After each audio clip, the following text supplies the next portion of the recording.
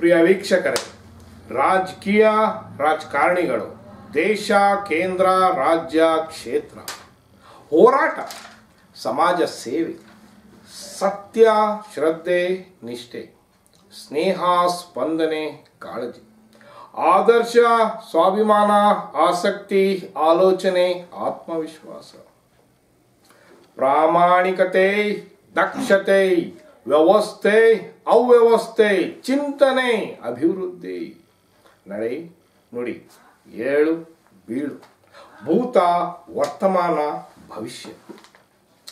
ಇವೆಲ್ಲ ಮಹತ್ವಪೂರ್ಣ ರಾಜಕೀಯ ವಿಷಯಗಳೊಂದಿಗೆ ನಿಮ್ಮೆಲ್ಲರ ಸಮ್ಮುಖದಲ್ಲಿ ನಮ್ಮ ದೇಶದ, ಕ್ಷೇತ್ರದ ಒಂದು ಜನಪ್ರತಿನಿಧಿಯ, ಜನನಾಯಕನ ರಾಜಕೀಯೇತರ ಜೀವನ ಮತ್ತು ಅವರ ಒಂದು ಉನ್ನತ ಸಾಮಾಜಿಕ ವ್ಯವಸ್ಥೆಗಾಗಿ ಪಡೆದಿರುವಂತಹ ಹಾಗೂ ಪಡೆಯುತ್ತಿರುವಂತಹ ಶ್ರಮ ಮತ್ತು ಅವರ ಕೆಲಸ ಕಾರ್ಯಗಳನ್ನು ಪರಿಗಣಿಸಿ ಅವೆಲ್ಲವನ್ನು ನಿಮ್ಮ ಮುಂದೆ ತರುವುದೇ ನಮ್ಮ ನ್ಯಾಷನಲ್ politiciansinindia.com ಸೋಷಿಯಲ್ ಮೀಡಿಯಾದ ಮೂಲ ಉದ್ದೇಶ.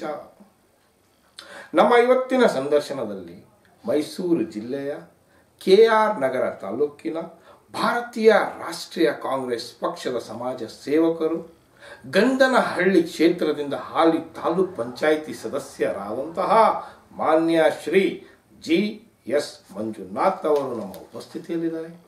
ಇವರಿಗೆ ನಮ್ಮ ಆನ್ಲೈನ್ ಸೋಷಿಯಲ್ ಮೀಡಿಯಾದ ಪರವಾಗಿ ಹಾರ್ದಿಕ ಸ್ವಾಗತಗಳು. ನಮಸ್ತೆ. ನಮಸ್ಕಾರ. ಎಲ್ಲ ಪ್ರಿಯ ವೀಕ್ಷಕರು ನನ್ನ ನಮಸ್ಕಾರ. ಮೊಟ್ಟ ಮೊದಲನೇದಾಗಿ ತಮ್ಮ ಒಂದು ಸಣ್ಣ ಕಿರು ಪರಿಚಯ ಕೊಡಿ ನಮ್ಮ ವೀಕ್ಷಕರಿಗೆ. ನಾವು ಗಂಧನಹಳ್ಳಿ ಕ್ಷೇತ್ರದ ತಾಲೂಕ್ ಪಂಚಾಯಿತಿ ಸದಸ್ಯರಾಗಿ, ನನ್ನ ಹೆಸರು ಮಂಜುನಾಥ್ ಅಂತ.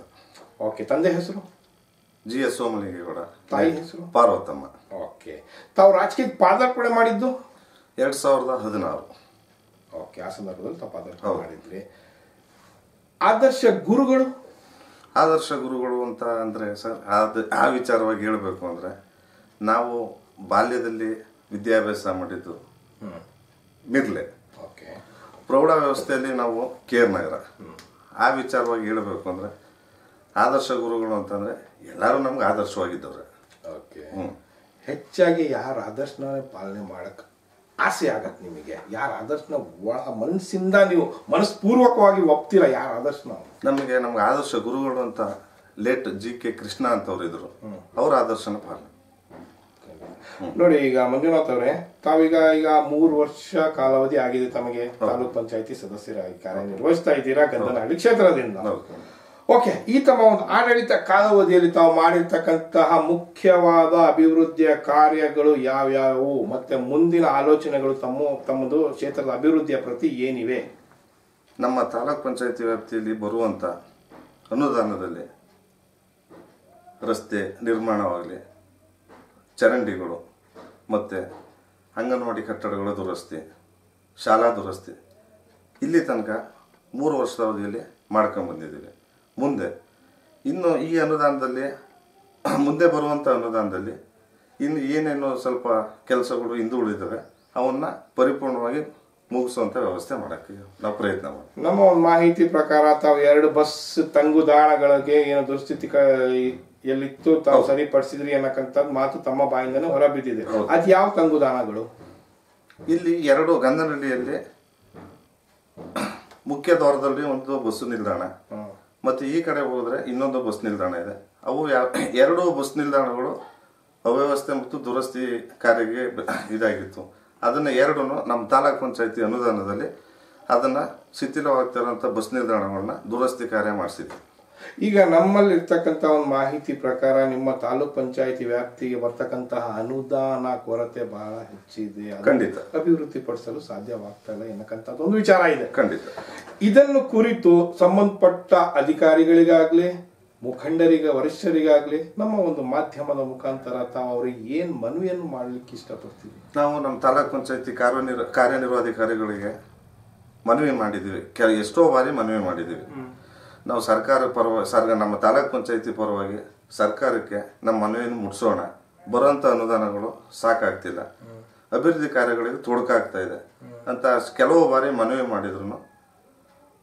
ಇದಕ್ಕೆ ಅವರು ಸರ್ಕಾರದಿಂದ ಬರುವಂಥ ಅನುದಾನಗಳನ್ನು ನಾವೇನು ಇದು ಮಾಡೋಕ್ಕಾಗಲ್ಲ, ಬರುವಂಥ ಅನುದಾನದಲ್ಲಿ ಅಭಿವೃದ್ಧಿ ಮಾಡಲೇಬೇಕು ಅಂತ ಅವರು ಆ ಥರ ಹೇಳ್ತಾರೆ. ನಮ್ಮ ಮುಖಂಡರಿಗೆ ನಾವು ತಿಳಿಸಿದ್ದೀವಿ. ಅವರು ಸರ್ಕಾರ ಪರವಾಗಿ, ನಮ್ಮ ತಾಲೂಕ್ ಪಂಚಾಯತಿ ಪರವಾಗಿ ಸರ್ಕಾರದ ಮಟ್ಟಿಗೆ ಹೋಗಿ ಎಷ್ಟೋ ಹೋರಾಟ ಮಾಡಿದ್ದಾರೆ, ಆದ್ರೂ ಪ್ರಯೋಜನ ಆಗಿಲ್ಲ. ಈ ವಿಚಾರವನ್ನು ತಾವು ಒಂದು ಅವ್ರ ಗಮನ ಸೆಳಿಬೇಕು ಎನ್ನಕ್ಕಂಥದ್ದು ಒಂದು ವಿಚಾರ ತಾವು ಹೇಳಕ್ ಇಷ್ಟಪಡ್ತೀರಿ. ಓಕೆ, ಶಾಲಾ ಶಿಕ್ಷಣ ಮತ್ತು ಸ್ವಚ್ಛತೆ ಬಗ್ಗೆ ತಮ್ಮಲ್ಲಿರ್ತಕ್ಕಂಥ ಕಾಳಜಿ. ಸರ್, ಶಿಕ್ಷಣ, ಶಾಲಾ ಇದು ದುರಸ್ತಿ, ಶಾಲಾ ಕೊಠಡಿಗಳು ಎಷ್ಟೋ ಶಿಥಿಲವಾಗಿದ್ದಾವೆ. ಅವನ್ನ ಇನ್ನೂ ಹೆಚ್ಚಿನ ರೀತಿಯಲ್ಲಿ ಸರ್ಕಾರ ಅನುದಾನದಲ್ಲಿ ಮತ್ತೆ ನಮ್ಮ ವೈಯಕ್ತಿಕವಾಗಿ ಎರಡನ್ನು ಸೇರಿಸ್ಕೊಂಡು ಅಲ್ಲಿ ಶಾಲೆಗೆ ಏನೇನು ವ್ಯವಸ್ಥಿತವಾಗಿ, ಈಗ ಕುಡಿಯೋ ನೀರಾಗ್ಬೋದು, ಶೌಚಾಲಯ ಆಗ್ಬೋದು, ಮತ್ತೆ ಈ ಕ್ರೀಡಾಂಗಣ ಸುತ್ತಮುತ್ತಲಿನ ವಾತಾವರಣ ಸ್ವಚ್ಛತೆಯಾಗಿರುವಂತ ಇದಕ್ಕೆ ನಾವು ಹೆಚ್ಚಿನ ರೀತಿ ಇದು ಮಾಡೋದಕ್ಕೆ ಆದ್ಯತೆ ಕೊಡ್ತಾ ಇದ್ದೀವಿ. ಮುಂದೆ ಆದ್ರೂ ಆದ್ಯತೆ ಕೊಡಕ್ಕೆ ಇಷ್ಟಪಡ್ತೀವಿ. ಮಹಿಳೆಯರಿಗಾಗ್ಲಿ ಅಂಗವಿಕಲರಿಗಾಗ್ಲಿ ಏನ್ ಮಾಡ್ತಾ ಇದ್ದೀರಾ ತಾವು? ನಾವು ತಾಲೂಕ್ ಪಂಚಾಯತಿ ಅನುದಾನದಲ್ಲಿ ಅಂಗವಿಕಲರಿಗೆ ಕಳೆದ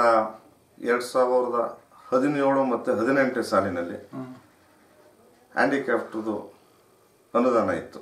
ಅಂಗವಿಕಲರ ಅನುದಾನದಲ್ಲಿ ಒಬ್ಬರೊಬ್ರು ತಾಲೂಕ್ ಪಂಚಾಯತಿ ಸದಸ್ಯರುಗಳಿಗೆ 5 ಫಲಾನುಭವಿಗಳನ್ನ ಗುರುತಿಸಿ